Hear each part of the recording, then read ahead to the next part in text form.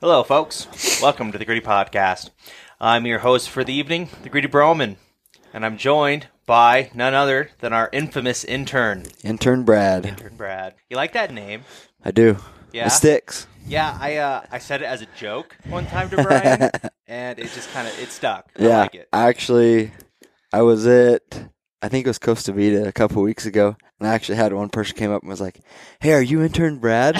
And I'm like, "I am actually." You know, we talked for a minute and stuff. It's pretty funny Costa because Vida.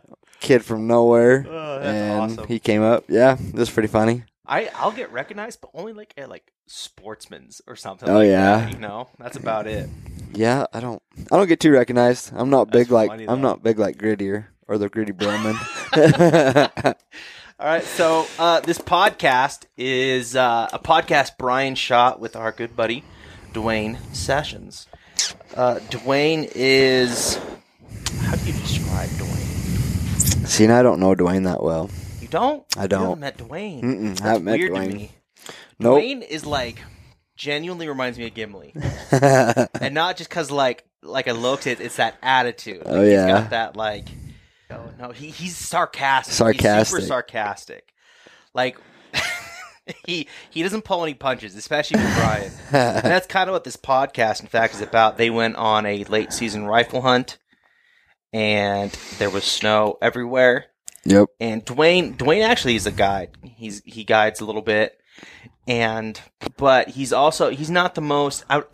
He's not the most fit person. Right. Well, I think he's fit, but he's not like Brian crazy fit. Uh-huh. You know what I mean? Like Brian's that next level of fitness. Like I want to be fit, but I don't think I ever want to be Brian Call fit. Too much time, too much effort. I'm happy. I'd like to be more fit than I am now. Right. And I think that's Duane. Duane knew what he was getting in for. He knew what he was signing up for when he agreed to go on a hunt with Brian. Yeah, I watched some of the footage and It looks nasty. it looks nasty. It looks fun.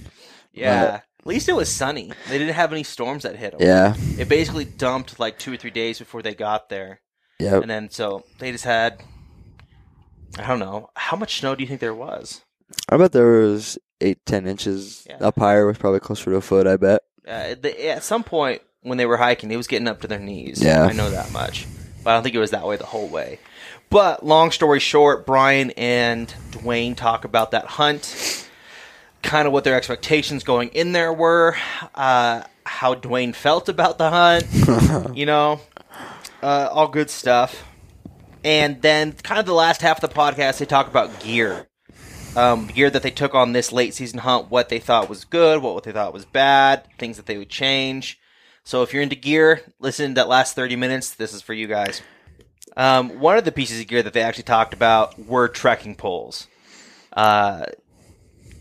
Brian broke his trekking poles on this trip. He stepped on them. I don't know. Did Brian tell you about that? He did, yeah. Yep. So, and I think he said he's ordered more lowers. Yeah. Because he wants to glue on the rubbers. And so I've been running the Sissy Sticks as well all fall and love them. But I've had the same thing. The rubbers, you get into any mud or anything like that, and the rubbers come off. Mm-hmm. I lost both my rubbers in one day. But, yeah, technically I didn't lose them. So my buddy, we went on a hunt early in September. Never loaned gear. And he's a little out of shape. And I told him about a month or two before, hey, if you want to go with us, my dad and I, you need to get in shape. Well, he said he ran a mile one day, and that was it. He was done after that 1 mile. So we went in there, and it's a brutal hike because you park the truck at about 5,700 feet, and the top of the peak where we got to is about 9,600 feet. And from the truck all the way up, you pull. And so coming out, he was dog tired, and so he used my trekking poles for most of it. Yeah. And that was the first time I'd used them. Actually, with the exception of being on the hunt with Brian and cousin Ben. But so he was using my trekking poles, and the whole time he was falling down, tripping, and I'm like, "Don't break my poles! Don't break my poles!" But they're awesome. Yeah, I love them. If you want, folks, you can go to sissysticks.com or bigsissygear.com, and you can get 15% off a pair of your own trekking poles. We also have a discount going on right now with Mountain Ops. Type in code GRITTY at Mountain Ops to receive free shipping. And this one's cool. So from now until the end of the year, you can receive 10% off your order at Heather's Choice. Heather's Choice. Yes. Get some packaroons. Dude, packaroons are my favorite. Stocking stuffers. Yes. Maybe you don't have any more hunts planned for the year, but everybody knows somebody who could use a packaroon. Mm-hmm. Actually, Brian and I, you hand me that? Brian and I were going through a bunch of his old camping gear trying to figure out what he's going to keep, and we came across these beauties. I don't know for you, those folks at home, if you can see these, but these are the OG Heather's Choice. We got these, I think, at a BHA summit or something like that. Oh, yeah. In like 2015 when we first met Heather. It's cool having these. We need to put these up somewhere. Yeah. Put like a little shadow box. They're definitely not good to eat by the expiration date. No. Probably not. But if you guys want, you can get 10% off. Type in code GRITTY at checkout. Yep. And with that, Brad, on to the show. On to the show. Welcome to the Gritty Podcast. I am your host, Brian Call, and today's guest is Duane The Rock Sessions. I don't remember who came up with that. Was it Jordan? I think Jordan's one that started calling me that first. Probably. I don't know. It's been there a long time. Yeah. Duane is also 303 Trophy Husband on Instagram. Yeah. 303 Trophy Husband. Yep. Duane and I have been friends for a long time. We met in Colorado when I moved there for first off, going to church together. Yeah. First time I saw Duane, he's big ginger beard sticking out, and he's like, "Hey," and he was instantly like a kindred spirit. Yeah, it was kind of it was weird because there was a guy there at church that was like, "Hey, you need to." There's this new guy. You need to meet him. He really likes to hunt, and I get that all the time, right? And I'm like, oh, yeah, sure. I bet, and he kind of introduced me to you, and I was like, and you're like, yeah, I do this podcast, and I'm like, yeah, I've never heard of you.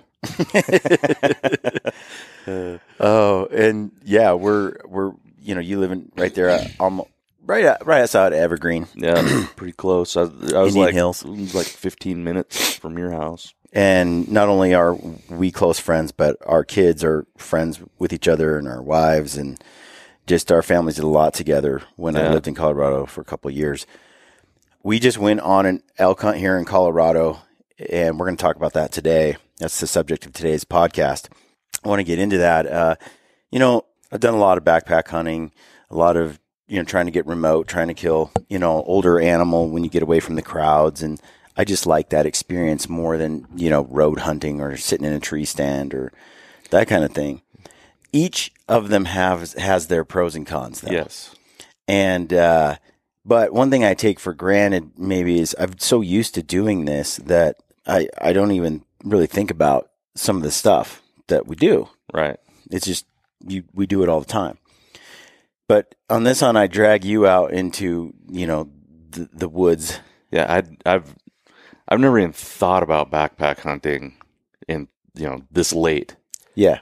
And so, yeah, it was definitely. I want to get your perspective on it because you and I hunted, our first hunt we really did together was with the kids. We went out a few times with the kids, youth rifle hunt in Colorado, and it was fun. Yep. Kids didn't actually tag out, but we got missed. out. Yep, they had their chances, as kids do. And then, we stayed in a nice cabin and all of that. Then you and I went, and it was October, basically 1st through the 5th or something like that in Montana. Yeah, last year. Last year, we archery hunted. I had 2.5 days, really, to tag out. And, man, we were into elk. I mean, I almost tagged. I was this close over and over. And I called a bull into like 3 feet of Duane, and somehow he blew it. It wasn't 3 feet. It wasn't 3 feet. It was 5. No, it was probably like 1.5 feet. He almost stepped on me. I will never forgive you for that either. I know. That's been the subject. I remember you talking to. I remember Chad Mendez. You talked to about it. It was with Jason Phelps and Nick Schmidt. I can't recall. There was another time, and I'm going. This whole time, I have no chance to. Here's your chance to defend yourself. Myself. So I'm set up. By the way, before you tell the story, you went back there this year, and in full redemption style, yes. you for got sure. archery, bull, I elk. was not. I was set up. I got myself set up so that there was no way there was anything in front of me and an elk, unless it came behind me. Lesson learned. So you were with Casey Harbertson this year. He called the bull right into your lap, and you smoked him. It was so awesome. And Casey's got that all on video. I put a little bit of it on Instagram here and there. I'm not really. But let's rewind to your epic failure with me, where I called the bull into your lap as well. Like right into my lap. It was snow. Yep. But it was. I mean, it was such a perfect. We got on those tracks first thing in the morning. We saw the herd first thing in the morning. We got up there on top into that saddle, and saw right where they dropped down in the timber. And we dropped down in there probably like 60 yards into that timber line.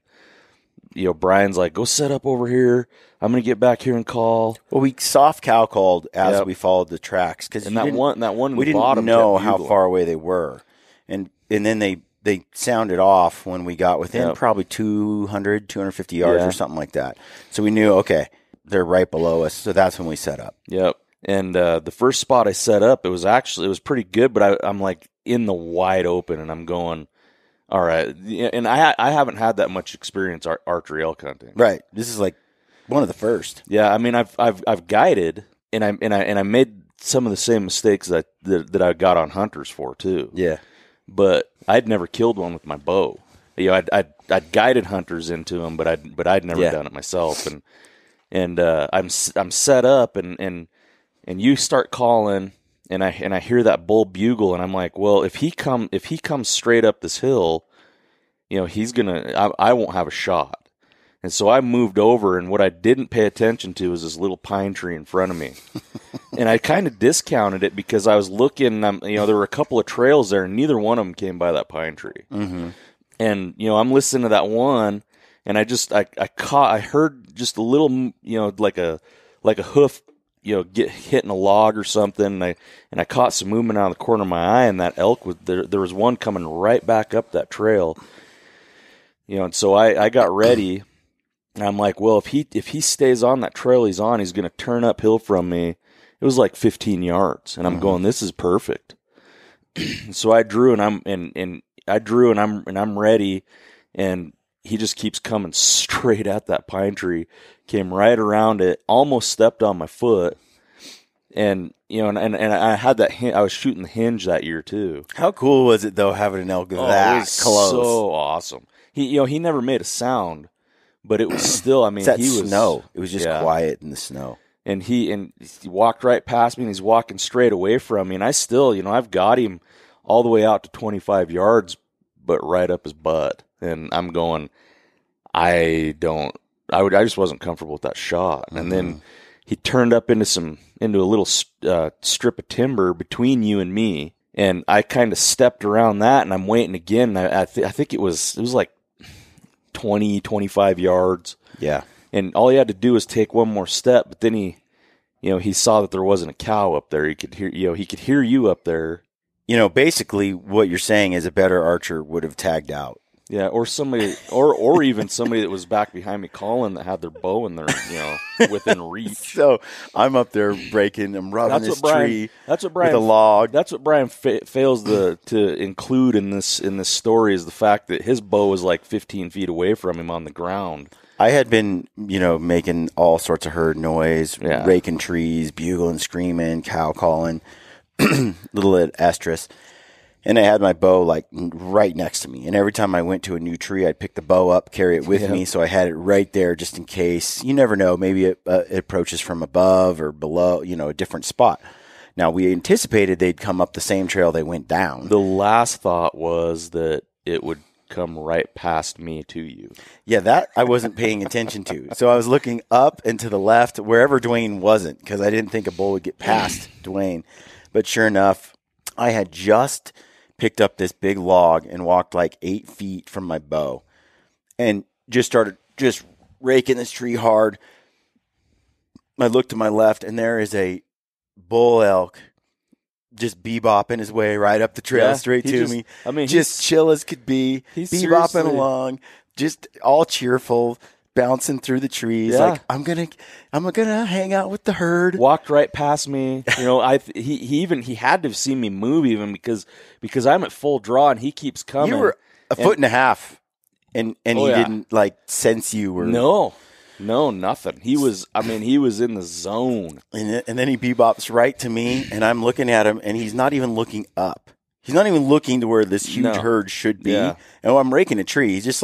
He's just under the assumption that he's just joining the crowd. Yep. And his head's down. He's looking down, and I'm like, I look at my bow, and I look at him, and I'm like, you've got to be kidding me. And I'm doing the math going, how do you get past Duane? Yeah. Like, how is he right here? Where's Duane? Where's Duane? and I thought, well, Duane's going to shoot him any minute. He's going to shoot him any minute. And nothing. And the bull stops and then bebop some more. And I'm just stuck there. And I'm like, well, he's not even paying attention. Maybe I can get I can ease down to the bow. So I actually put the stick down. And as he's just trotting, kind of looking around, he looks behind him. He's just moving up the hill. I closed like 3 feet of the bow. It was almost to the bow. And he never saw me. He just picks his head up and looks around. All of a sudden. Nobody there. And he's like, wait, there should be like a whole herd here. And he looks and he can't see a single elk. Doesn't lock eyes on me. Doesn't even see me. He just doesn't see any elk. And he's like, red flags. Yep, and that was right where he was in that it was just this little strip of timber that I couldn't shoot through. Yeah. And he stops, he sits there for a second and he's like, yeah. And then he whirled and took off out of there. He was gone. Brian comes down to me, he's like, what happened, dummy? And I'm like, screw you, man. And there was a string of salty words spewed and you were upset, but we still had that other bull bugling, and he sounded like a big bull, and so we got within 80, 90 yards of him multiple times. I think multiple bulls. There were bulls everywhere. Oh yeah.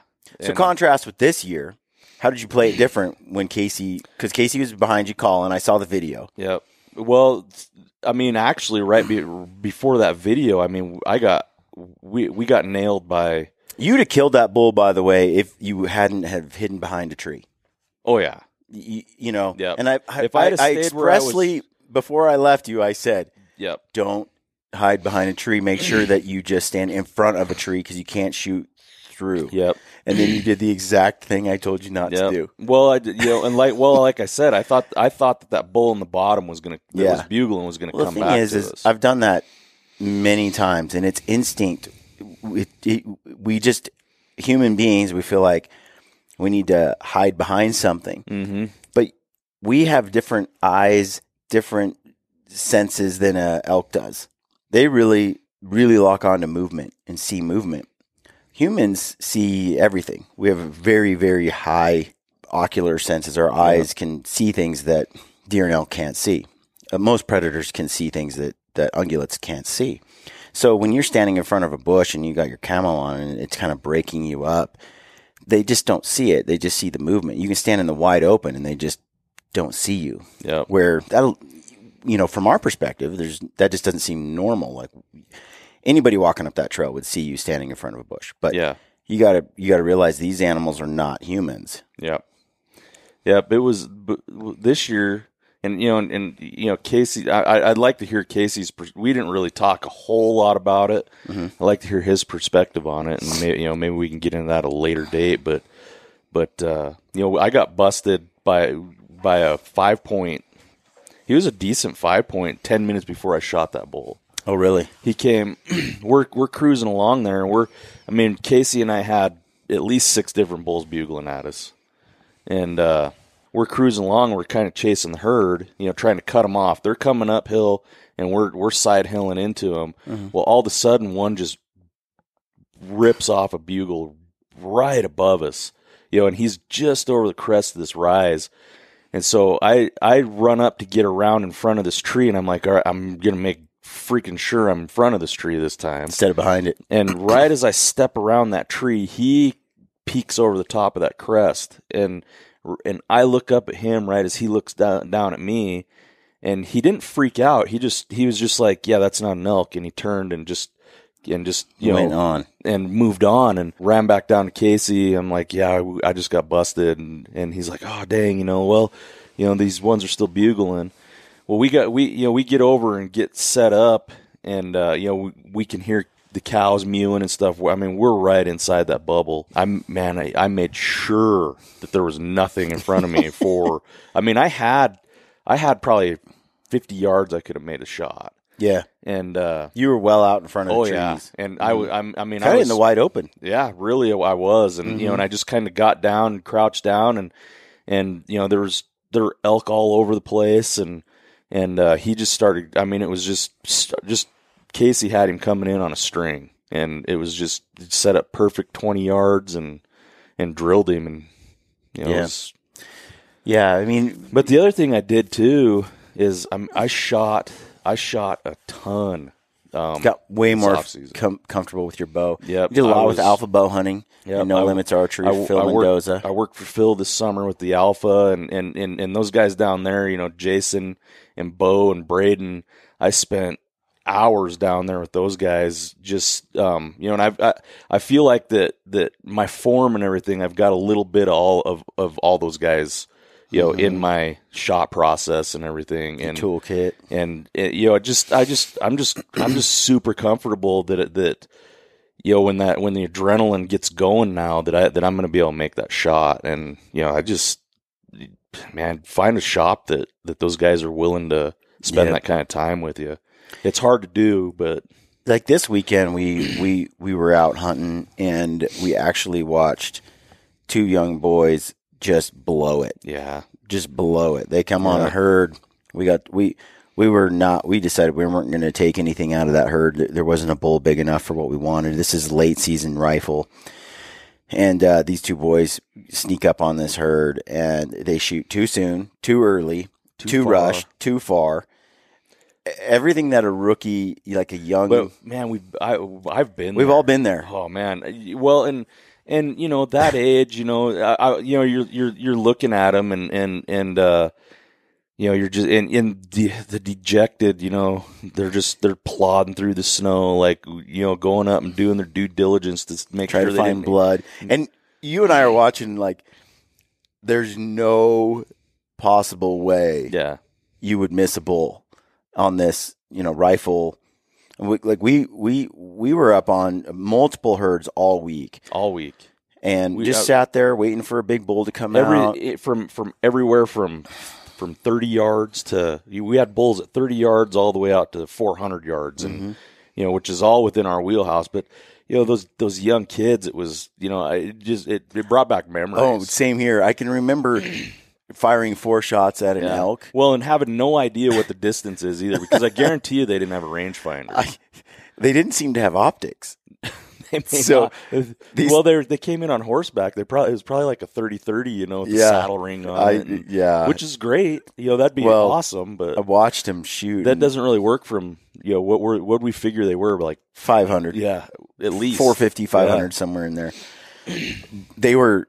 We watched them for about an hour afterward, and they were looking and looking and looking. Dejected. And this was they started out, they were like, we got an elk. Yeah, and then there's nothing. They there take their hats off, they throw them on the ground. Yeah. They're kicking snow, and they're just and then they're just moping along, but buck fever's a thing. Yeah. And, and you get there and you black out, you know, and it's especially true with archery. I think there's a lot less you can get away with archery. Yeah, when you're in those close quarters, it's a totally different ball game, man. And I there was even when I first started archery hunting, I hunted. I didn't grow up archery hunting. Right. I picked it up, years ago when we moved to Oklahoma, and I had a buddy that was like, "Here, try this bow," but I remember, that first time out in the woods having a little white-tailed doe walk by, and and the adrenaline just starts pumping, and I pull back and like close my right eye, and I'm like, what's going on? I can't see through my peep, and he's like, well, the wrong eye's closed, dummy. Well, it's funny when I moved to Colorado, and you're like, I'd like to try archery hunting and get back into it. So Yep. we introduced you to the guys down at No Limits, Yep. and we start shooting together. You had every classic bad shooting habit on the planet. Yep, I remember. You had I bought my bow at Cabela's. I have my trigger release. I have crappy arrows. Nothing's tuned, and you're just like Nothing. You're just drive-by timing, snap, punching the trigger. I think I even had like 2 or 3 different types of arrows in my quiver. Mm-hmm. And I remember going out to Bear Creek Lake that day with you guys, and and you guys are like 70, 80 yards, and you're like there was nothing short, and so I'm sitting there, and you're like, shoot the 50-yard target, and so I get up there and and arrow gone, and you guys are like, put your stuff away. Seriously, you had such a tight grip on the bow. You choking it with the bow arm, and then your trigger, and you would just kind of try to force it there, and then go boom and slam it. And then you put a lot of shot input, like anxiety into the shot before the string even released, and you were all over the place. Yeah. Oh yeah. Couldn't hit anything, and so it was really discouraging for you too, because you're like, this archery thing, I don't get it. But then we put a hinge in your hand. That was a fun day because I gave Duane a hinge release. Here, try this. And I don't want him to punch himself in the face. So I gave you the sweet spot that has the lock. The good news is I'm not the only one that's ever, somehow Duane launches an arrow into the rafters. Oh man. At No Limits indoor range. Well, you walk into a and place just like boom, that, you could hear it just explode. You walk into a place like that and you look at the ceiling and you're like, man, what kind of idiot does that? And then I do it and I'm like, that's the kind of idiot that does it. Yeah. So that was a journey for you. And you've revamped all of that. Oh yeah. And now, with the hinge and I've got I'm using a thumb release now that but I still practice with the hinge a ton. That hinge is just it's such the great equalizer. It forces you to really kind of accept the float, the pin floating, just deal with it, and just let the shot break on its own without you jacking with it. Yep. And, I've killed about as many animals with it as I've missed with it when I've hunted with a hinge. I went through a 2-year spell where I tried to really hunt with a hinge, and I've had more misses during that 2-year spell with a bow than I ever had before or after. Since I switched to the thumb release for hunting, I don't think I've missed archery. But, man, that hinge, I went through some struggles trying to hunt with it. It's just not for me. No, and there's guys that can do it. I mean, I think Phil Mendoza, I think he still hunts with the hinge, and but he's mastered it, man. Yeah. I think Bo might still, but there's some people like David Brinker, buddy David Brinker. He has to shoot pretty much with a hinge, or it's just target panic. Yeah, too much target panic. So we got a little backstory. You've come a long way, a little history, and got your first bull elk with a bow this year. Congratulations! He's a beautiful bull. He's a stud bull. He was just a 4x5, but man, he's unique. Yeah, he was. He was super unique. I mean, I saw him come through that timber, and he's not a baby bull. No, He actually has some okay mass to him for a 4x5. Most people are like, that's a raghorn, but no, I mean, he's got these eye guards that are just, I mean, they're super long, and it was just, we were stoked, and we thought that week was just going to turn out. We thought we were going to fill 5 tags in camp that week. Yeah. And then, that's extenuating circumstances we had no control over kind of ruined that whole, because the next morning we almost killed another bull and 50 yards away from where I killed mine. You never know. I was on a recent hunt with lampers, mule deer hunting, and things had gotten hot. He'd been dead for days and days and days, and all of a sudden one day just bucks out of the woodwork, chasing does, rutting, going crazy. Next day, pretty dead. You never know. Like when you hit those hot moments, a lot of times you think, okay, it's only going to get better now every day for the next 5-6 days. But I've learned in hunting that those opportunities, they might stick for 4 or 5 days. It might actually get better every day. You could have just hit the magic moment though, and it can be crap the next day. Yep. So Brian gets home from Idaho and he calls me and says, "Hey, you know what are you doing?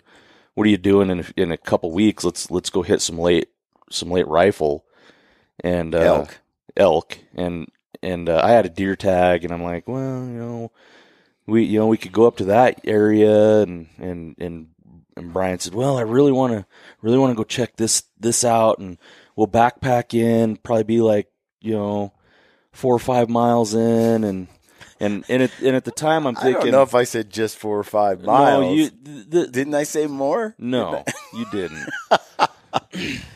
And he's like, I think we can get in there and really kill a good mature bull, and maybe 2. And I'm thinking, well, 4 or 5 miles, we can get 2 bulls out.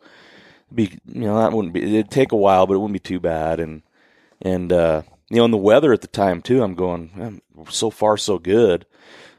And then you went up hunting with lampers for mule deer, and I'm going. And then and it snowed and snowed and snowed, and I'm going, I don't want to do this anymore.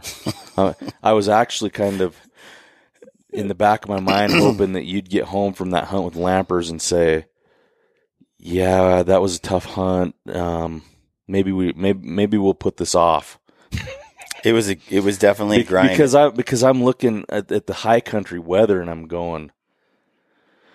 I had just spent 12 days just freezing my can off, -5 degrees. My air pad went flat the last 4 days of the hunt, 3.5 days. I just could not imagine after these last 5 days or whatever. I just could not imagine not having an air pad. These last 5 days were child's play compared to the temps that we were dealing with lampers. Yep.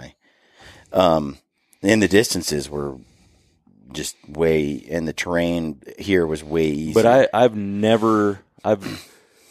camped in the snow. Mm-hmm. I've done stuff like that, Boy Scouts, all whatever. We've done some winter camping, but not. It was just for me. I know for you, but that's kind of the difference too. Is I'm home most of the time.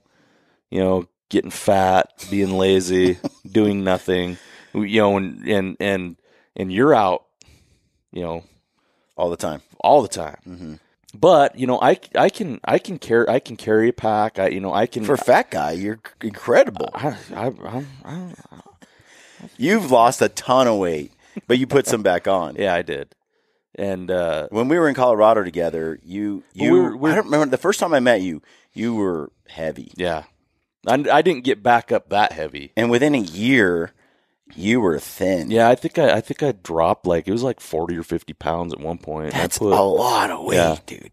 And then I remember hiking the trails behind your house together, and you had been working out a lot, and I was having trouble keeping pace, and you were leaving me. I was huffing and puffing a lot, and I was like, all right. And then we did hunting with the kids. Yeah, and put on some miles. No problem. You got yourself pretty fit, and then you started going to the CrossFit gym with me. Yep. And you got really fit from that as well. Well, and then you moved, and then I moved, and I got lazy. Let it all go. Yeah, and there were other circumstances. Excuses. Yeah, excuses. I got lazy. That's again. So let's talk about this hunt, because I want to talk about, first of all, sort of the physicality, fitness part of it, the actual hunt part of it, and then the gear part of it. Okay. Now, from your perspective, because I talk about this stuff all the time, yep. I'm living it every day, and there's a lot of things I think I just don't think about. and I'd like to get your perspective on a few things. And so let's just talk about, first, let's talk about gear. Well, let's talk about fitness because, where we went and how we did it is kind of just an average day for me. Yeah. And for you, it was not really intimidating. Yep. I was super nervous about it. And so describe it before, like what we did. We came in from the one side of that mountain range. Yeah, that range. And I mean, we walked in there, I don't know, it was like 2 miles, and it wasn't bad walking in. And we glassed basically 8 miles, 9 miles away. Spent a day glassing, really. I mean, we got in there in the early afternoon, glassed until dark. As a crow flies, I'm not sure the distance on foot because you have to go all the way down the mountain and up the other side. It's an 8 or 9 mile. Yeah, it was a long way. And it would have been at least that and roughly almost 2,000 feet elevation drop and then gain to go to the other side. Climb right back up to that. Yep. Yeah. So we basically went and we glassed that entire mountain range because you can see the whole thing. Spotted tons and tons of elk all over that mountainside. Yep. And part of our goal was we knew we were going to see elk over there. Because I've been here before, and there was a nice 340 bull that I glassed up over there before, almost killed. We almost killed that. So I wanted to go back, found some big sheds back there. I wanted to go back. So the plan was to glass from one side of the mountain and then figure out how to get to where the elk are. How to cut it so that we didn't have the elevation gain and drop. Yep. And maybe the same distances, but at least not straight up and straight down. Yep. And I mean, we found it. It's just So we found our elk, and I'm like, okay. Oh yeah, we found multiple herds of elk up there, and hundreds and hundreds of elk. So I'm like, all right, that's where I want to go. Let's figure out how to get there. And I think that's when it dawned on you that we were in. Well, because I'm looking up there, and there's like this snow line, and where we're looking at going. It was either there was a trail that was like right at the snow line, but it was probably 10 miles in on that trail. And it probably wasn't that bad a walk in. We would have been in and out of snow the whole time, but not the whole time.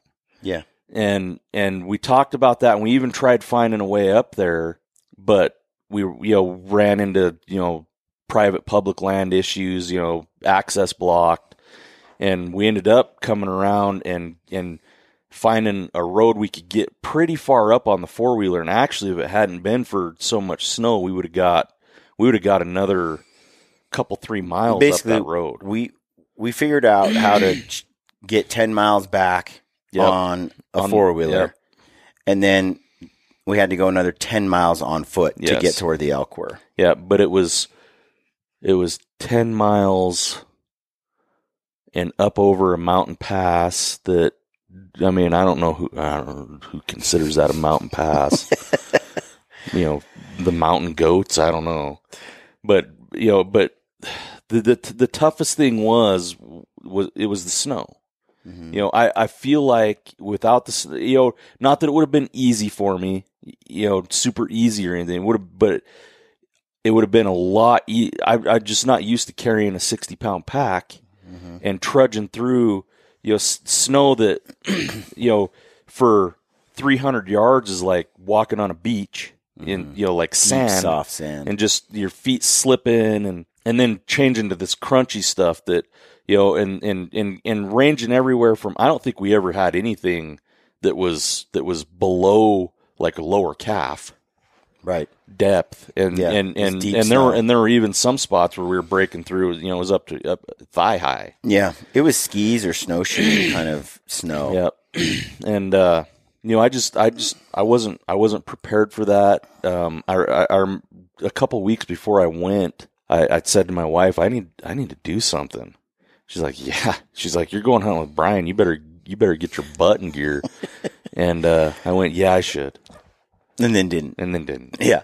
Because hunting archery season, I did fine. You know, it was different. and I'd prepared a little bit too. So here's some things. You know, late season, you're dealing with weather and elements. Yep. Nature's trying to kill you. Yep, carrying heavier.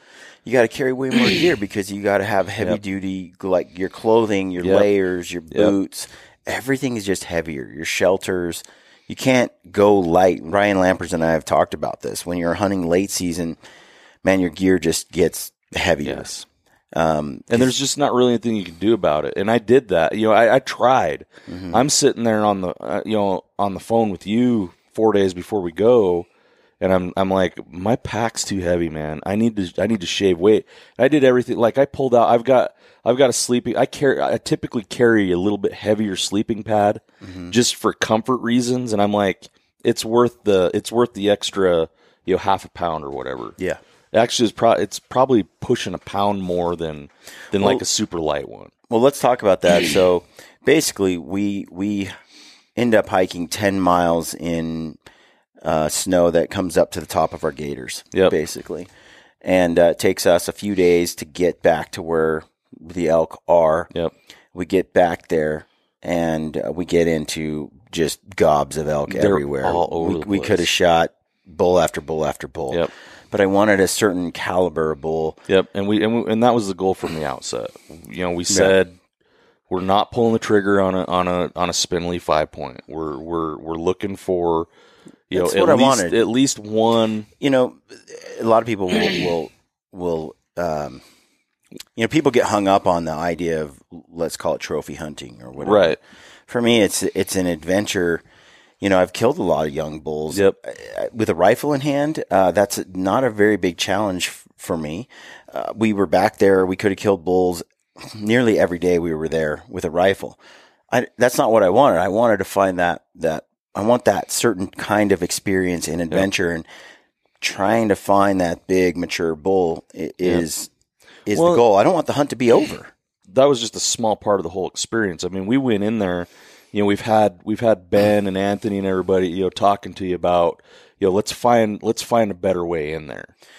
Right. And so that was part of it too. We were exploring. I mean, absolutely. It was just an adventure. We were trying to figure stuff out. Part of what I'm doing when I do that is I see a place miles and miles away.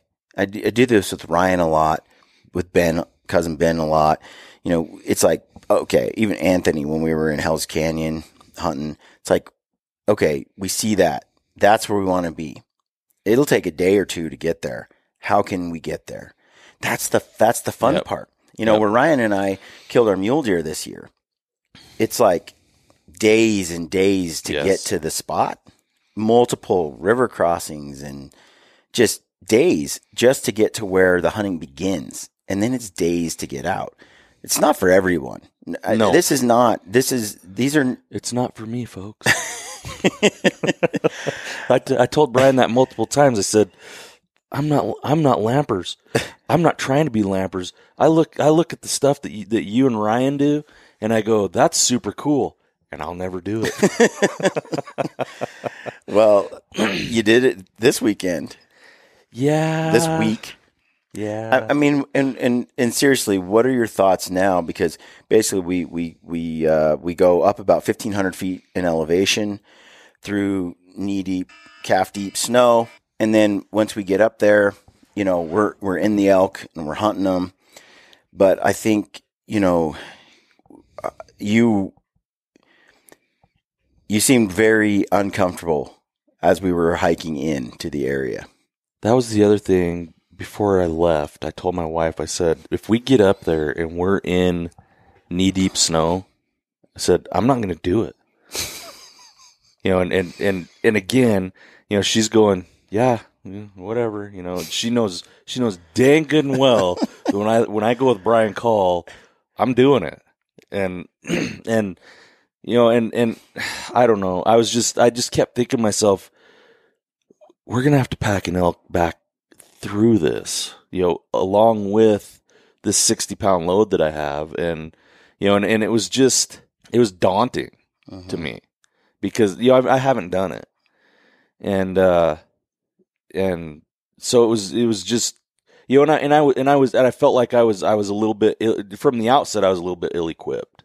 I didn't have like like the micro spikes and stuff like that. We we ended up running into town and grabbing some, and and actually that first night, I brought that little tiny pad because I wanted to cut some weight, and slept on that pad, and I went, this is crap, man. Especially when it's cold. Oh, well, and as long as I was on that little tiny strip, I was fine. But anytime, like a shoulder or an elbow or anything got off of that, I mean, you could feel it cold. Yeah.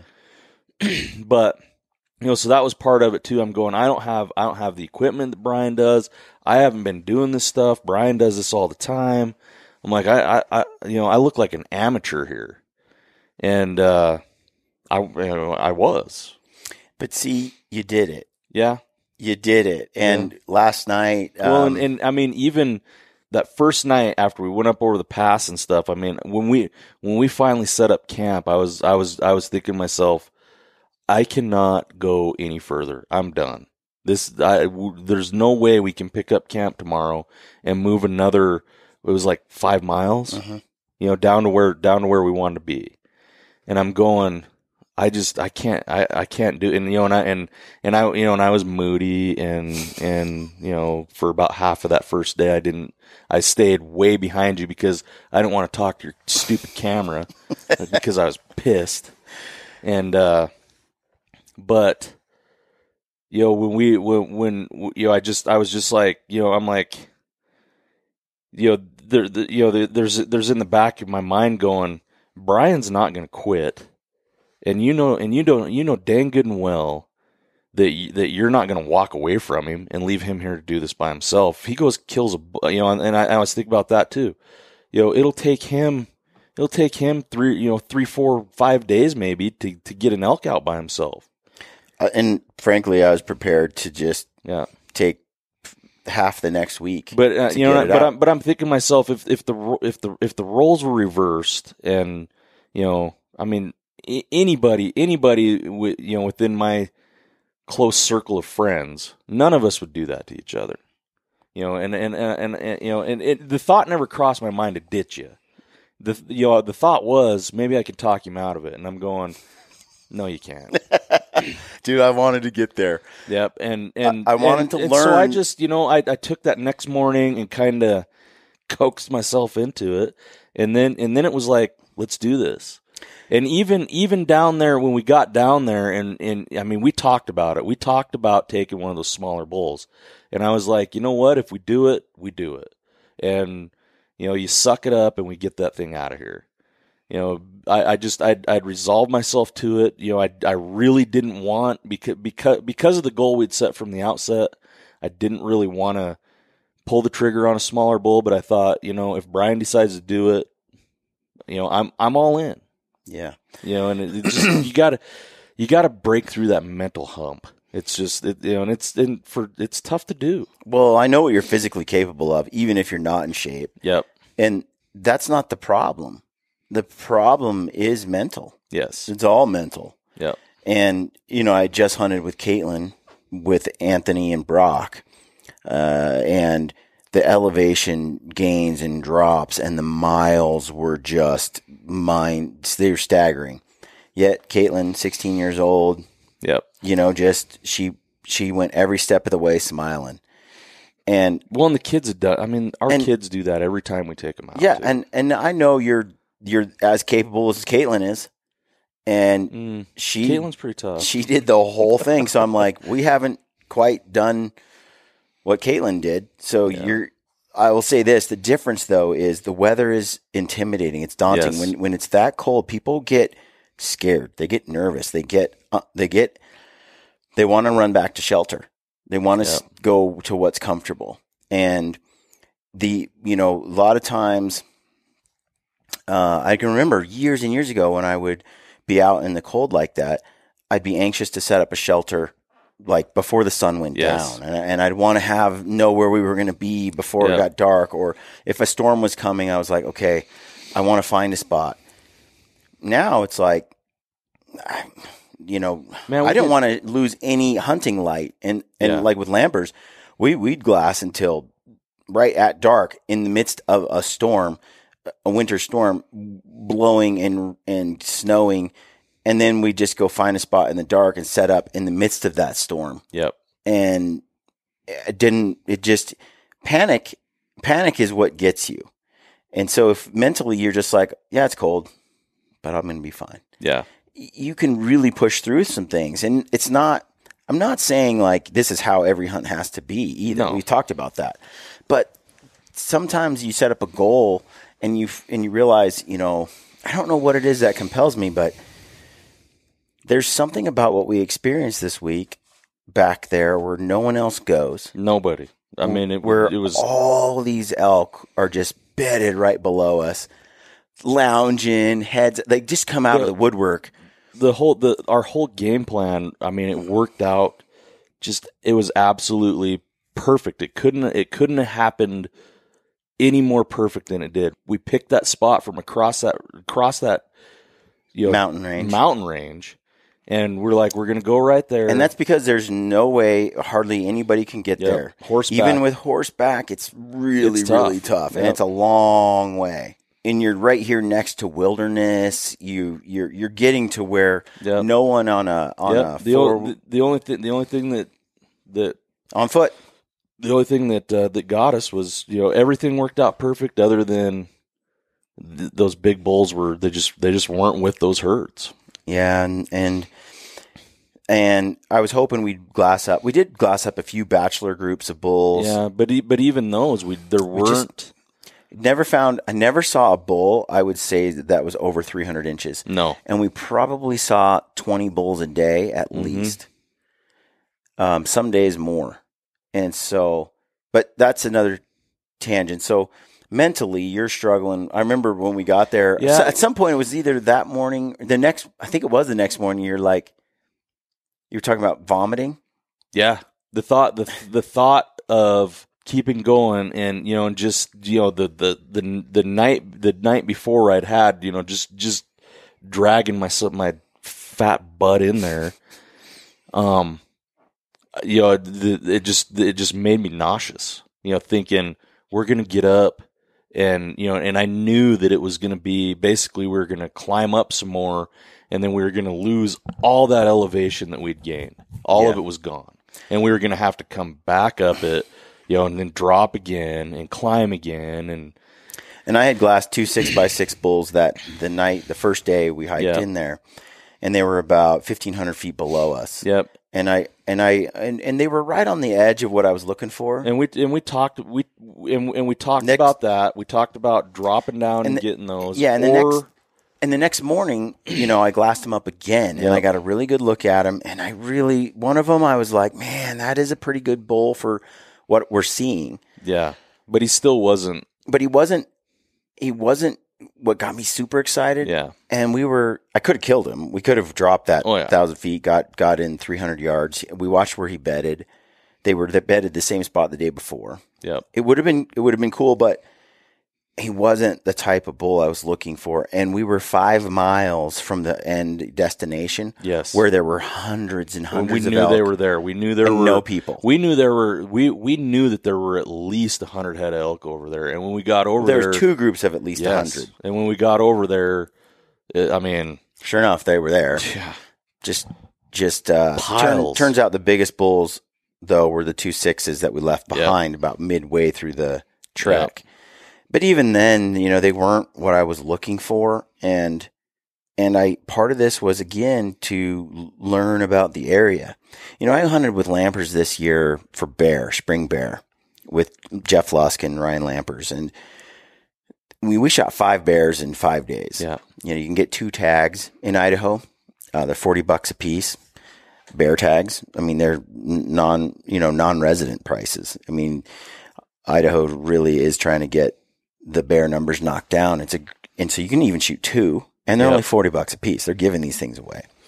So we went in there and we shot 5 bears in 5 days, and it was incredible. It was just an incredible, epic place. I love bear hunting, and the bear meat is awesome. But Ryan had gone in there the year before, and covered the same terrain with Jeff Lusk, and they didn't shoot a single bear. Yeah. They tried and they tried and they tried. But all the data he gathered from that first trip, Right. he's like, if I apply this a few weeks earlier or later in the season, and I do this, this, and this, I think we could tag out and get some great bears. And so, sure enough, we go back in the next year. I get to go in. I benefited from that other year they went where they didn't tag out. And I feel like now you and I have been back here into this area. We know this place. Maybe different season between what you've done with Ben and Anthony, around here, and then what we did this year, man, even last night, we're zeroing in on even last night, we get out of there. We finally got out of there late. It was late. Mm-hmm. We hiked out in the dark. We covered 10 miles or so, and we covered all that ground back out in one shot last night. Got out late, got into town, grabbed something to eat, and I think within 30 minutes we were both on Onyx again, looking at looking at what we'd done. Where could these mature bulls be going? We've got some ideas on that, and so there's still more we can do, but we also know that if we came back next year, I'm 100% confident that we could put ourselves right back on those big herds, and we could kill a bull. A lot of these big bulls, they break off from these herds. Yes, as it gets later in the season, and so we knew dang good and well that it's possible that by the time we get on these few hundred head of elk, that we don't actually see a big herd bull with the group. But it's also entirely possible that there's a big herd bull nearby in a canyon or whatever, just shadowing or being near. So, it's such a learning experience to get out and do it. And so a lot of that was, hey, let's leave these 2 6x6 bulls behind. Let's go deeper and see what is around the next corner. Yep. And that's kind of the adventure. It was more about just the experience and getting back here and learning about it than necessarily shooting, a bull. And sure enough, at the top of the mountain on the way out yesterday, I had a bull at 35 yards. Yeah. That was, a 5x5, 6x6. They were right by the trail on the way out. At the peak of the mountain, we wouldn't have had to carry them up. It would have been all downhill, 1,500 foot downhill, in about 6-7 miles. So I almost shot one. Yeah, right there because it was packable and get out. But then it's like I'd just be shooting one to shoot one. It wouldn't be the one and the goal I was after. And the freezer's full. Yours is full from elk this year. Mine's full. I got more meat than we're consuming right now. I could give some of it away, which I love to do. But on this hunt, it was like, look, I know we're getting back there. I know we're pushing your physical limits just based on your experience level. I really didn't want to sour you to the point where you never want to hunt with me again, but I really want to push you to the next level and see what you can do. When you were fighting back the feeling of vomiting, I was like, I've been there before. Yeah.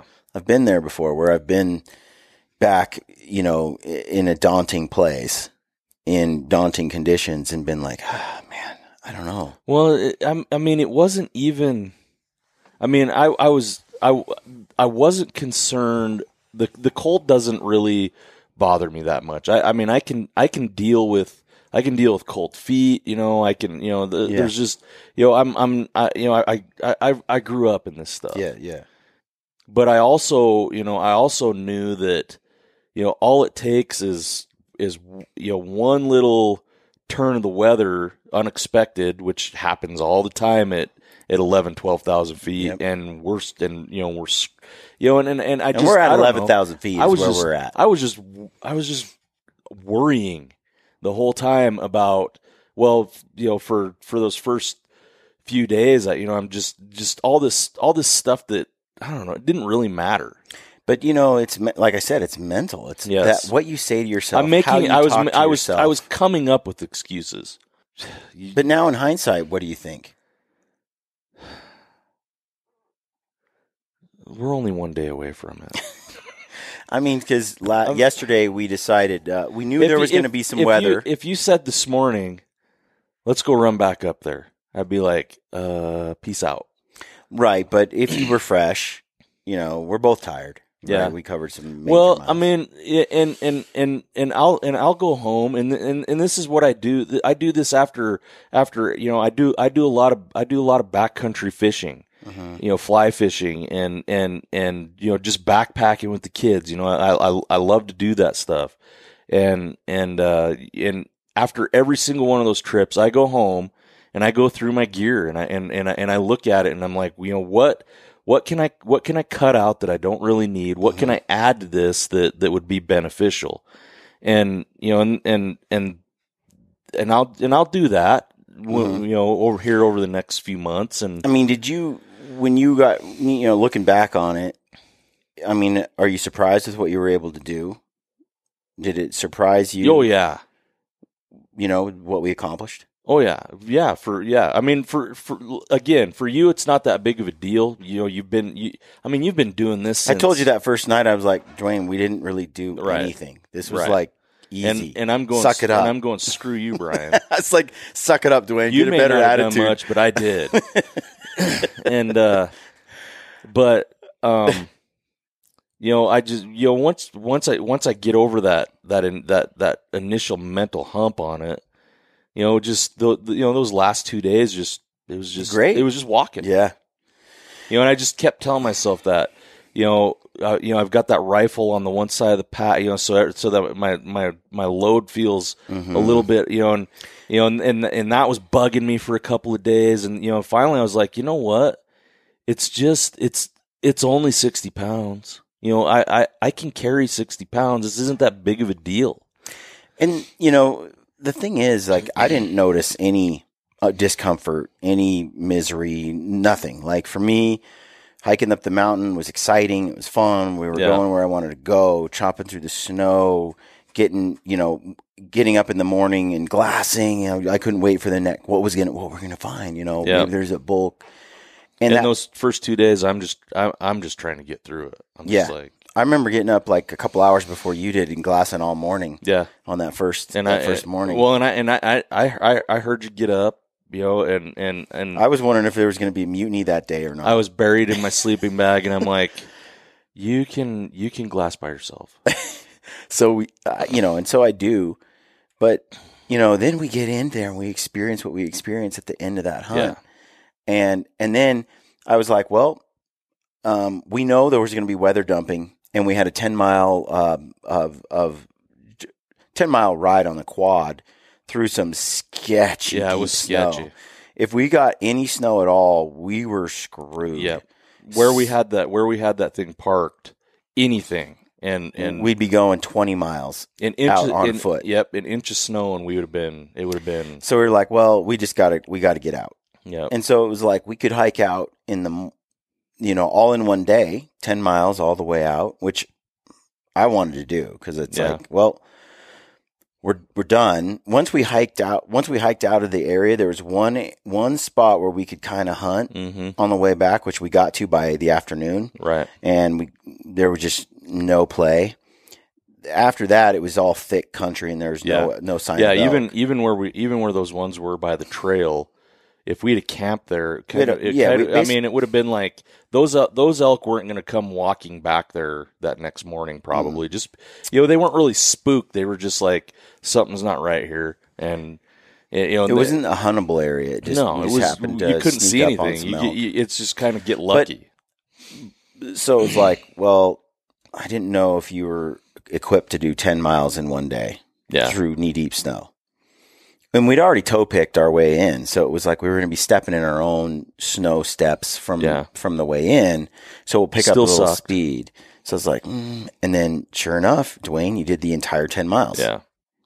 Well, and you were talking about hunting with lampers. He goes faster than you, at the outset, and you just get your pace, and you just keep your pace, and you just try to keep that pace the whole time. And so, as I'm following you, I'm just like, okay, Brian's 50 yards in front of me or 100 yards in front of me or whatever. I'm like, I just didn't worry about it. I'm like, just keep your pace, and you'll catch up eventually. Yep. And you did. And that, and I mean, there are even times where, I'm like,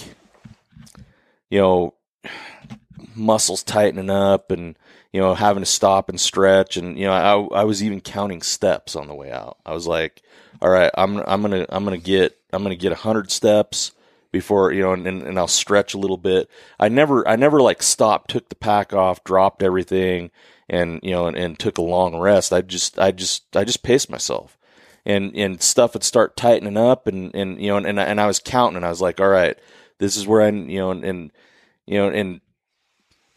sometimes I'd stretch it out further and just work through it. I mean, I was like, you're not dying, you're not, It's you're crazy, physically, I don't have knee problems. I don't have, I don't have any of these physical ailments that would prevent me from walking. Yeah. Well, on the way here, I was listening to that book by David Goggins, Can't Hurt Me. Yeah. And he was talking about, the mental part of everything in life. Yeah. Everything we do. And there's so much potential that we have within us. Yeah. So much ability that we have, but our mind seeks comfort. It seeks familiarity. I revisit that all the time. I think it was David Goggins, but I remember you talking to Cam about it one time. It's like, most people, they hit that, like 40% of their ability and they're like, they think they're maxed. I'm done. I cannot do any more. And that first day climbing up over and when I got to camp, I'm like, I'm done, and that next morning I went through that conversation again. I do it all the time. I've done it with, I took some kids on, some girls on with my wife. We took some girls on their first backpacking trip, and I do that all the time. I have that conversation with my kids. I revisit that conversation all the time, and I'm laying there in that tent and I'm going, I tell these kids this all the time, and here I am acting like a giant, pansy. What? Yeah, that's the P word I was looking for, and I'm like, I'm not even close to 40% yet. But when we get back there though, and I could tell you were really anxious to set up a tent. Yeah. Like, let's figure this. That first night I was, for sure. You're like, and not sure how this is going to go because you haven't done this a lot. Well, and I'm sitting there looking, I'm going, there's freaking 2 feet of snow all over this place. Mm-hmm. Yeah. So you and I, we set up camp. Yep. And set up a really nice camp. It was actually really nice. We kicked that snow out, and I mean, we had mostly a dry night in that tent. Yep, kicked the snow out. We had it was a beautiful camp. We had lots of wood that burned hot. Yep. So how did that, because a lot of times, you get out there and you're like, man, why am I doing this? And this is so far, and we have to go all the way back, and all these things go through people's heads, right?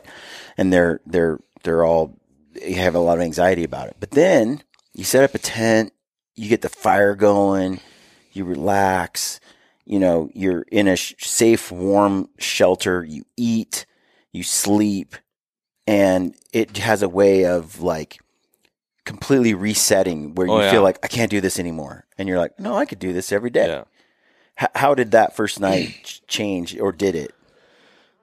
I don't know if it was so much the first. I mean, it definitely, when I saw how that camp was going to be, I was like, okay, we're good tonight, but I still, that first night, it was still, I was like, I was laying there a lot, just thinking to myself, what did I get into? Well, I mean, I knew what I was getting into. I was like, why did I get myself into this?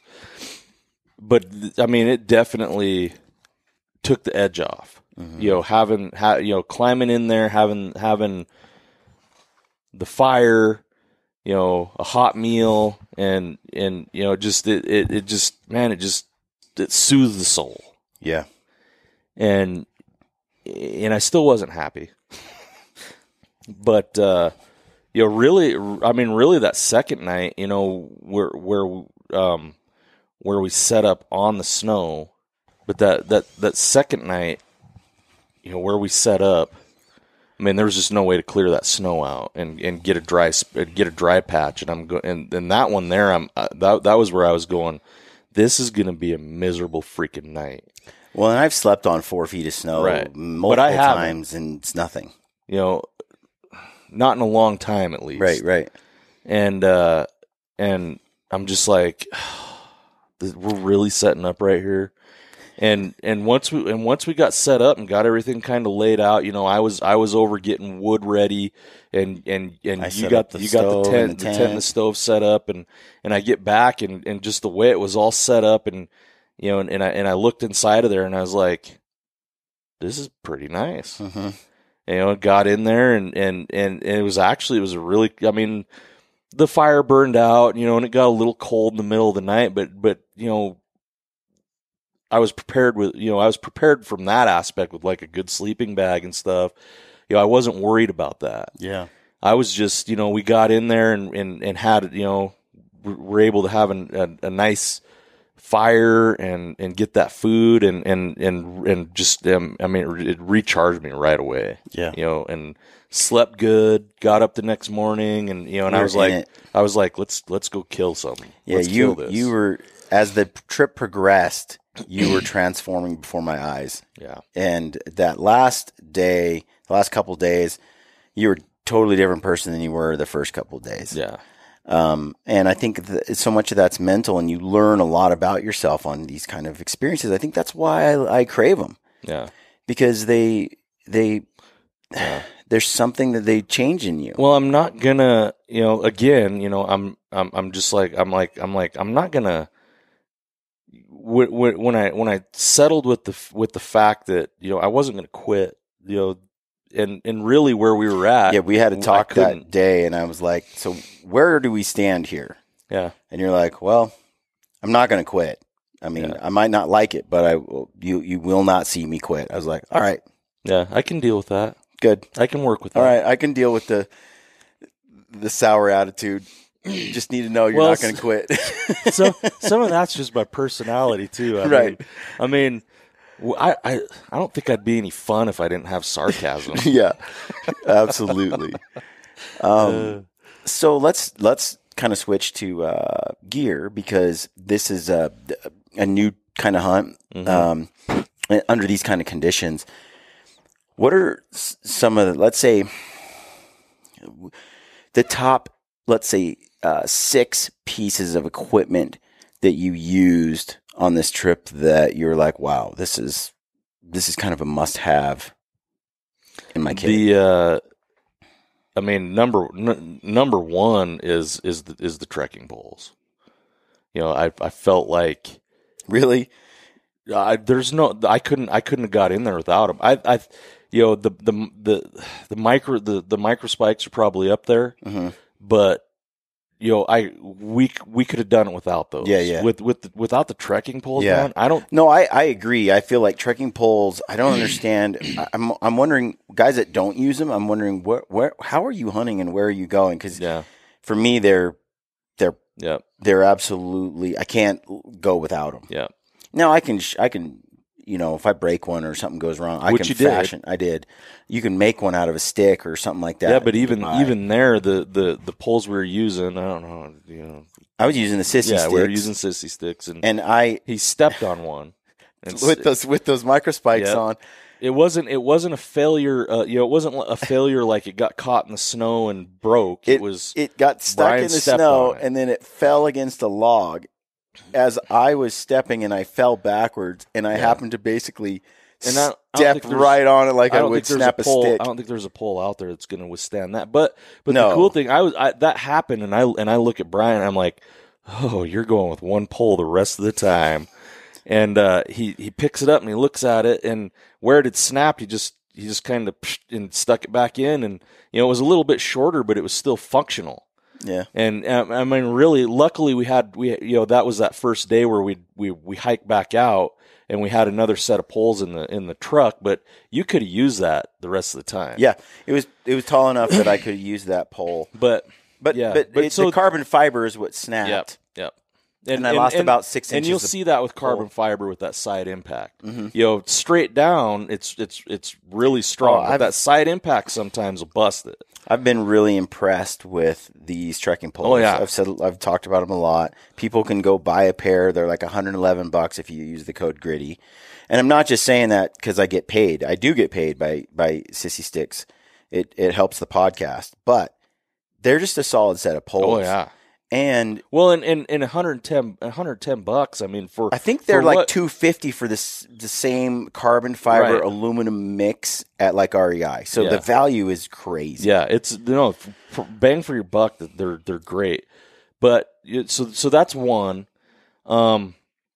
Another one would be the microspikes. Yeah, the microspikes were a game changer because I showed up with I'd thought to throw a cheap junk, those things wouldn't have made it through the day. No, I would have lost those in that snow. No, I like what are they, Catula or Catula from REI. They're Backpacker's Choice. They're the ones that Lampers uses. I use Salewas, but they pick up ice.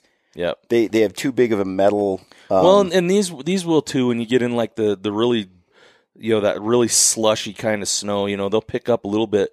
But it was nice because really, I mean, you could just do a little heel kick and it popped, and it was all gone. Yeah, no, the other brands I've used, a couple other ones, the flatter the metal, and I don't know what type, but they pick up ice and it doesn't come off. Yeah. It makes them virtually impossible to use. They're even more dangerous than not using them. Well, and yesterday I lost the one, and so I walked out. The last 5-6 miles with one of those microspikes on, but it was still. I mean, having one. It was big. Yeah. You get there were spots we were hitting where you had to get a little bit of a foothold, and you just even having one, even in the grass, the wet grass on the slopes. Oh yeah, the muddy kind of, even boulder hopping. Yeah. Grip because we as long as they're not slimy. We scaled across that rock slide to get over to where we wanted to be to look at those elk, and with those spikes on, it was. Yep, totally different. So the spikes in the trekking poles. What else? Sleeping bag. A good sleeping bag is just, it's cold. Yep. If you're out, I think the sleep system. Yep. Yeah. Bag pad. So you used a Kafaru slick bag, a 0 degree. Yep, I use 0 degree slick bag, which I love that bag. It's just heavy. It's a little on the heavy side, but man, that thing it dries out quick. You can climb in it. You can climb in it a little down. There were. I think every night I climbed in it and I had wet knees or whatever, and by the morning, my clothes were dried out and that bag was not wet. Totally, yeah. And a little bit of heat and that thing just it's dry. Yep. And and the pad, I'm glad we had the opportunity to run into town and switch that pad out. Not that pad I had started out with was a bad pad. It's a 4-season pad. It's just not built for me. It's not quite wide enough. No. Your shoulders hang off the sides. Yep. You really, my kids, it's great for. Me, not so much. And if it's a different time of year, oh yeah. But if your arm's hanging off and touching the ground, it's sucking the heat right out of you. Yep. The ground is so cold. Yep. And one thing. My Tyvek, I typically, Duane brought the smallest piece of Tyvek known to man that barely fit his pad on it. So my piece of Tyvek, which is about twice as wide as that thing, Casey and I used it when we cut up my bull. I had it in my bag. We pulled it out, so we had a and that ended up it was just covered. No, when you're in a floorless shelter, ground tarp, excellent. Air pad, yep, and a sleeping bag. Yep, those are all priceless. Especially this time of year. The thing to note there, though, is that everyone is different. So the sleeping bag and the pad, pillow, if you have an air pillow or something, they're all, so much of that is individual. Yes. Like preference. Yep. How you sleep, how hot you run, stuff like that. Yep. And that's why my bag, and that's why it's, I even that 0 degree slick bag, I could probably shave like a half a pound if I went with a regular length, regular width. And mine's the wide, just because I toss and turn a lot. And you can just roll and sleep on your stomach. Yeah, and the bag doesn't move. Yeah. And it has a top zip, which I really like. I've talked about that bag many times. I love that bag. It's heavy. Yes. Now I like but it's hard to find a synthetic bag that's a 0 degree. I've got a down bag that's a 0 degree bag that's only 6 ounces lighter. My Chilkoot, my Stone Glacier Chilkoot, that's 15 degrees. That bag is truly warm at 15 degrees. Yeah. Which most of them are. If it says 15 degrees, I'm like, oh, it's a 40 degree bag, because they all lie about the comfort ratings and stuff. So that bag is really good. It's so light and so warm. But I've said this multiple times. Like Lampers calls it the world's greatest sleeping bag. I'll say that with a caveat, as long as you have a stove to dry it out if it gets a little damp or gets wet. It is a really comfortable. I love down. It feels better than synthetic. Oh, yeah. It breathes better. You don't get as clammy or wet inside. And weight to warmth ratio, it's hard to beat down.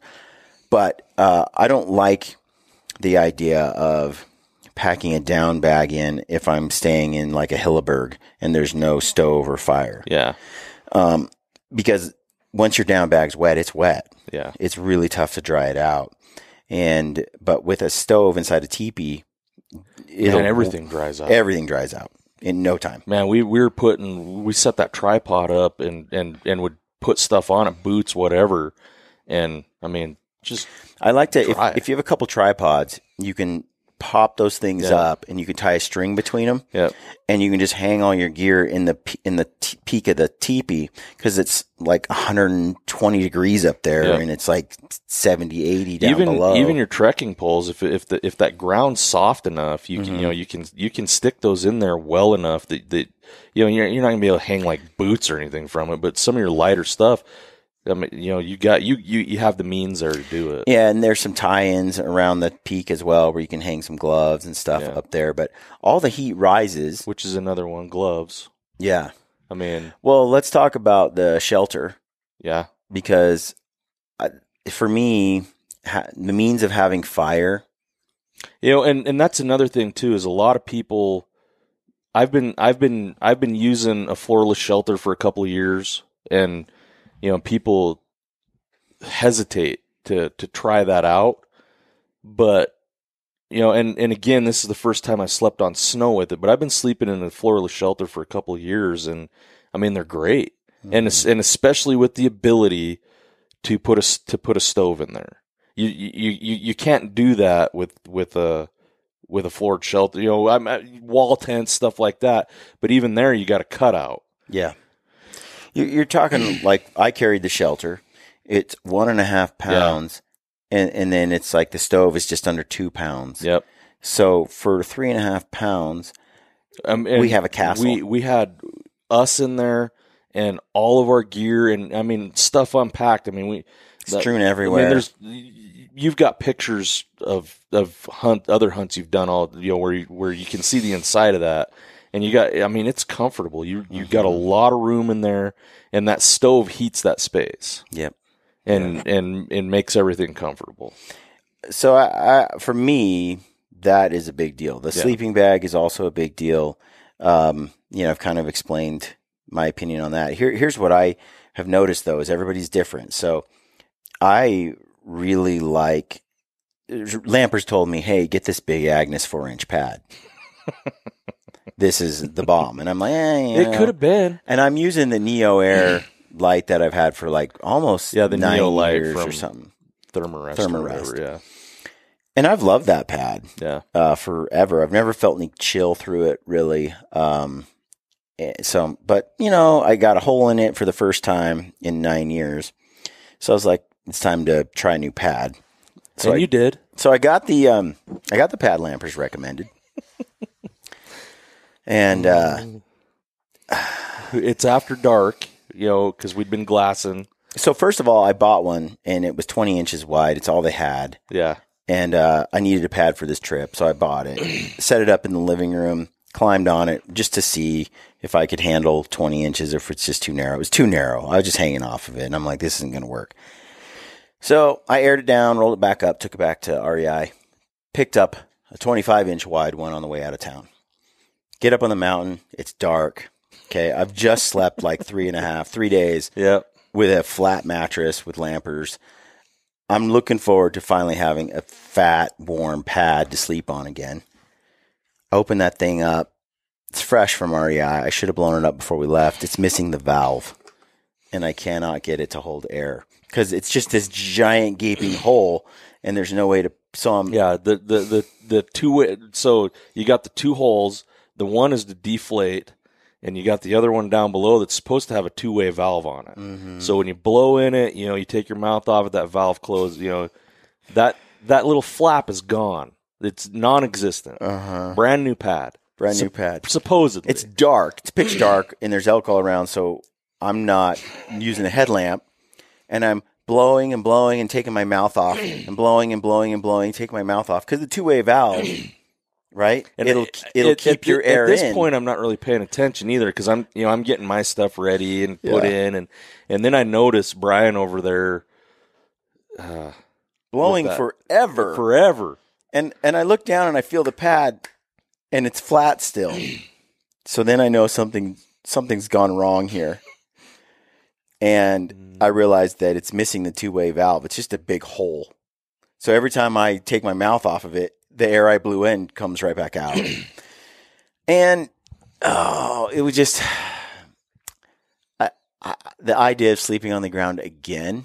My expectations had shifted after I spent all this money and time getting this pad, only to have it be flawed, faulty. I was ready to kill someone at REI. I wanted to choke. Yep, there were.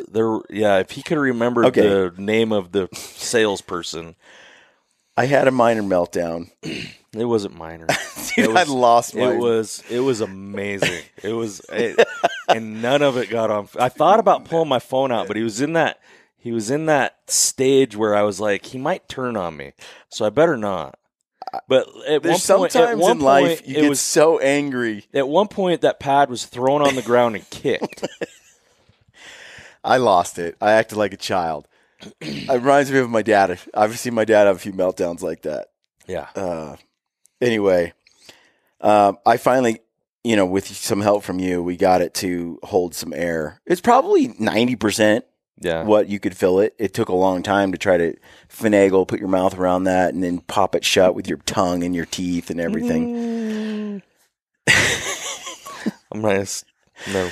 Anyway, suffice to say, I slept on it. Now, the baffles on that pad are vertical. They're not horizontal. The Neolite Air is horizontal. Right. And for those who don't know, and I've used the Big Agnes pads in the past that have vertical baffles like that. When you sit in the middle of the pad, it folds and the two ends pop up and your butt touches the ground. Yeah. And so you have to fill it with a lot of air. And then if you get it, even then, it still has that tendency to fold. When the baffles are horizontal, it doesn't fold like that. They stay. When you sit in the middle of the pad stays on the ground, and your butt doesn't, wherever the center of gravity is, it doesn't punch through and touch the ground. Right. And so I was like, well, I laid on that pad. I used it that night. I was not impressed. No. Not impressed at all. And I was thinking, Lampers, here he is telling me this pad, not to mention it says 3 season, but it doesn't tell you the R value on that Big Agnes. It's the SQL core, Q core, or whatever pad. They're most expensive pad. And it says 3 season, and it says temperature range. I felt cold air through it the whole night. And there's at least, it was pretty thick pad. Yeah, I and could even mine was half the thickness of yours. I think yours is an R value of 4.5. Yeah, that tiny one. And as long that as was I a was climate. Yep, it's a climate, and as long as I was on it, it was fine. But it just wasn't wide enough for me. If I got off the edge, I was getting cold. It wasn't that thick and padded either. No, it's pretty thin. It's a thin pad, but it's got that R value to keep works, you warm. It works really good. Those I've been really happy with those. When we were hunting mule deer, Ryan would wear his puffy pants, his Stone Glacier puffy pants, and then he'd wear his Stone Glacier jacket, and then use his sleeping bag. And I think part of that get too hot. I think part of that was -5 degrees, -10. That's true. But I think part of the reason for that is because Ryan's pad's not that warm. I think there's too much cold air coming through the pad. Ryan doesn't know it because he hasn't used a better pad. That's my theory. No, seriously, I'm like, I couldn't disagree more. I don't like the Big Agnes SQLQ core for that late. It's too cold. So we ended up needing to come back to town anyway. We were only, when we got off the mountain, to go circle around the other side. It was like 15 minutes back into town. So we swung in, and you got microspikes. I got a pad. The pad that I got, you got a pad as well. Yeah. The pad that I got was back. I just went back to my old pad. It's got an R value of 3.2. At least it gives you an R value. It doesn't just say some arbitrary 3 season. Sure enough, I blow that thing up. It's perfect. It's like what I'm used to. The baffles are horizontal. My butt doesn't touch the ground, and it's super warm. I don't feel any coldness through the pad. There was so much coldness coming through that Big Agnes. It's not for me. Yeah. And so I think earlier in the year, before conditions drop, I could really enjoy that Big Agnes pad. But for late in the season, it just doesn't have. It's not insulated. It's just not insulated enough. Yeah. And it says it's a 3 season, not a 4 season. We are definitely it does in say for that. And even they don't make a 4 season. One that I saw there. No, they didn't have, not at that particular place. They might, but so I haven't done the research on that Big Agnes. But you're getting into heavier weights too. Yep. Where that Neo Light is super warm. It is, and doesn't weigh. So it's 16 ounces exactly for the 25 by 78 or whatever it is, 72, 78. Yep. And so, like I said, you kind of got to go by what you like. Yep. And you actually bought a Neo. It was a Nemo. Yep. And I and just it's square. I've rectangular. been using Climate for a couple of years, and I love those pads, but they didn't. This particular place we went didn't have them, and so I was looking. That Nemo looked like a cool. Yeah. I like the square pad. Yeah. And weight wise, I don't think it was any heavier than yours. Yeah. I think it was right about the same. Yep. And but it was so far so good. It's great. I mean, I only have a few nights on it, but so far good. Yeah. I was happy with it. I really liked your that pad as well. So be interesting to. Yeah. But the puffy pants, the Sitka puffy pants. Yep, that was the other thing I was going to say is puffy jacket, puffy pants. I don't have puffy pants. I've always kind of been like, I've heard conversations about slipping them on when you're glassing and stuff, and I'm like, whatever, But this situation, I got by without them. And I could get by without them. I could continue to get by without them, but why get by without them? Oh, they're so nice. Right. When I slipped yours on, I was just like, yep. It was super nice. And the name of the game is glassing. Yep. For hours. Yep. And hours. This time of year, you have to do it. You just sit behind the glass, and to sit there all day in freezing cold, windy conditions, when you can throw a pair of puffy pants on, because you're hiking a lot, and then you're stopping. Yep. They're the ideal thing because you're not putting long johns on. No, because you can't get them on and off. These go right on the outside. And the whole time I didn't use. You're never going to hike with long johns. Yeah. So that's a great piece of kit. I didn't even carry a base. Me either. I haven't used long base johns layer for the bottoms years. Yeah, I haven't. But those puffy pants were. I use the Sitka Kelvin hoodie or jacket or Kelvin jacket.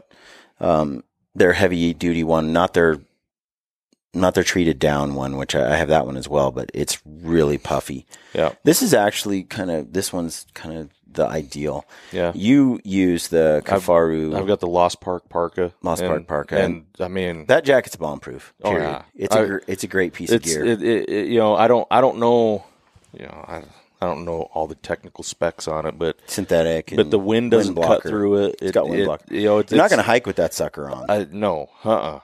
But I didn't really with mine either. Neither one of us. The most we did was last night.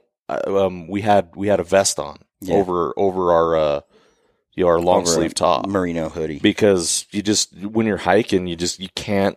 Mm-hmm. You're going to sweat too bad. But definitely. But every time we stopped and we were going to spend some time glassing or whatever, I just had that stuff.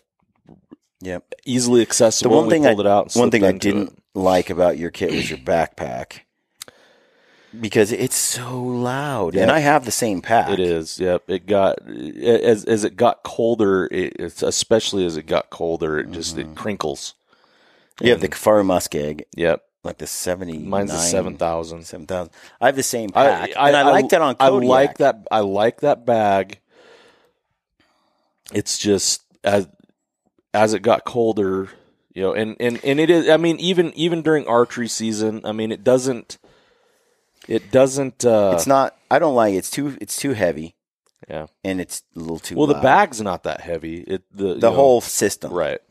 It's a little too loud, and I don't. It's so big too. The 77,000, the way it you cinch it, and it's got all these bulging points. Yeah. And I don't know. It's not my favorite. I do love it when it's pouring rain. You're on Kodiak or Prince of Wales Island, or I loved it on those hunts. Yeah, I've been using because it just keeps everything dry, and your bag doesn't soak up a ton of water.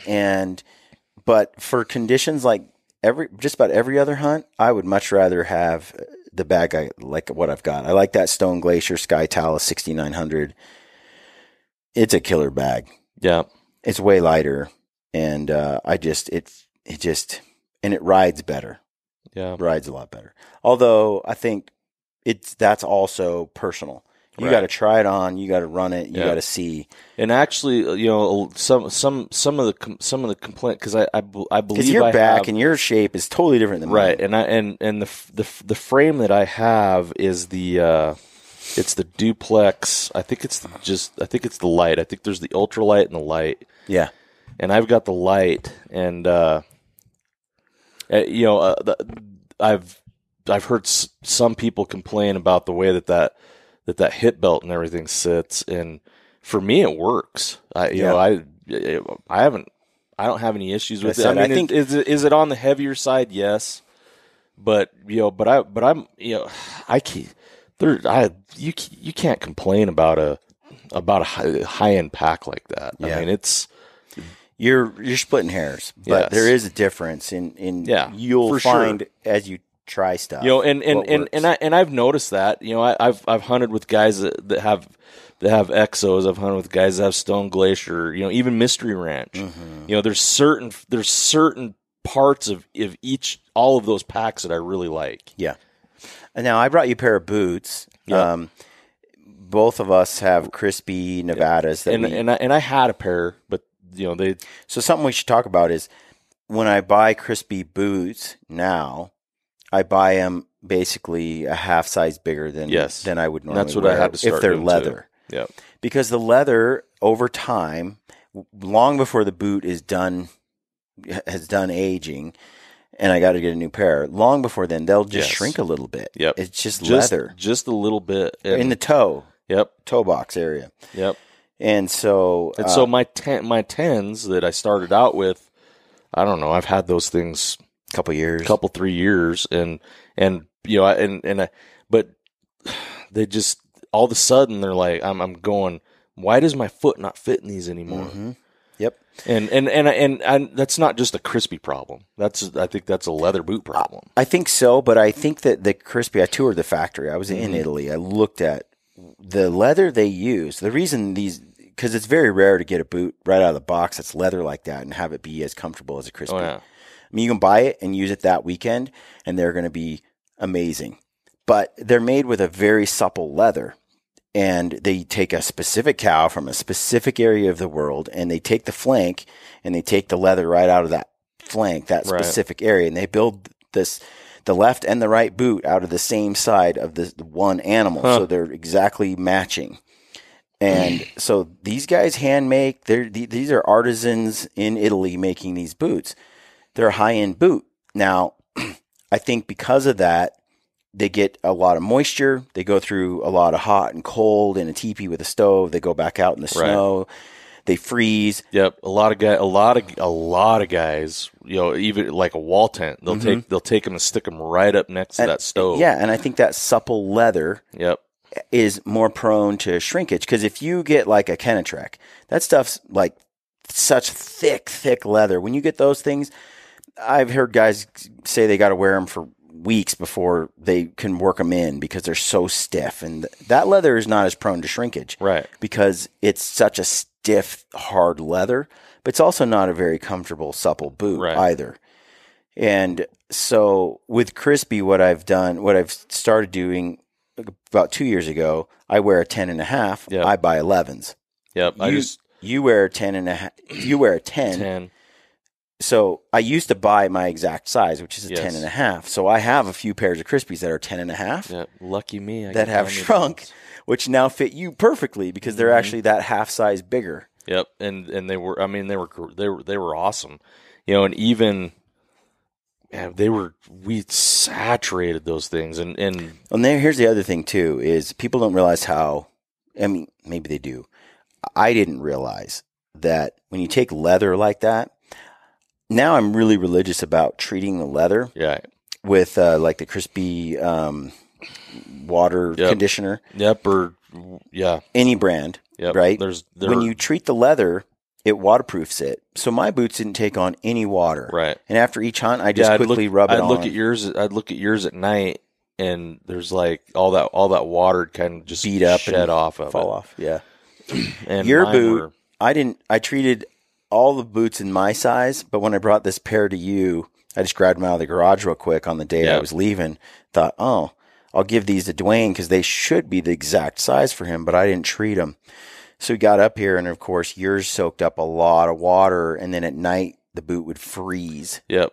And I've done that before, and it sucks because you're trying to put your foot into an ice block in the morning, or you're getting it dry, or you're getting it to unthaw by the stove in the morning.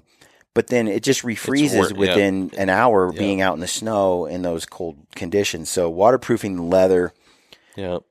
Probably even there that probably wasn't even the worst part of it. I mean, because again, I mean, I can handle some cold feet. Well, and it was more that leather was holding so much water. Those boots just felt heavy. Well, those boots too. I was running the Wild Rock, and you're wearing the Nevadas. Yeah. What I've noticed is the Crispy Wild Rock has more insulation, and it's a 4-season boot. Yep. And I'd say the Nevada is right at that 3 seasons, 3.5. So you can use it on a hunt like this, but they're just not quite warm enough. When you stop, as you're hiking, they're fine. Right, but when you stop, and especially if they've taken on some moisture, and then the wind is blowing. Yep, they get cold quick. Your toes, your feet just get cold. And then when you move again, they're just right on that edge. The Wild Rock, I almost don't have to think about my feet. Yeah. They're just warm the whole time. Yeah. And yes, they get a little damp. One thing that I have really sweaty feet. I've talked about this lots. So I bring different pairs of socks. I might hike 4 or 5 hours, stop, switch socks out right then because they're so saturated. Put a fresh pair on. But for me, on a 7, 8, 9, 10-day hunt, with as much as my feet sweat, leather has a hard time drying on the inside. Right. And what will happen is they'll soak up all that moisture inside from sweat, and then it just won't ever go away. Yep. So every day you're putting a wet boot on. Yep. And you, I mean, you can do stuff like pull the insole out and dry it out at night and stuff and like that. And that helps, but it helps a little bit. But it's still in there. One thing I'm going to experiment with next year, maybe even later in this year, is Luke Dusenberry from Mountain Ops, cameraman from Mountain Ops, a good friend of mine. He brought these little tiny plastic boot dryers with fans that are battery operated, like a AA. And he put those in his boots in New Zealand. And at first I mocked him, but they didn't weigh a thing. And to be able to put those boot dryers down in your boot and they just... Did it last the whole time? Yeah. It On lasts the- on the- forever, on the like a one 9 battery? volt or something. And that might be the ticket. You get your stove going, it's warm in the teepee, and you just throw those little plastic things in there, and Yeah. your boots stay fresh and dry every day. Yep. Because my feet sweat. Oh, yeah. Like, so much. Yep. Especially if I get adrenaline. Yep. They just gush. And, sweat. I mean, that's the case with a lot of guys. They just, and so socks are in that mix too. Yeah.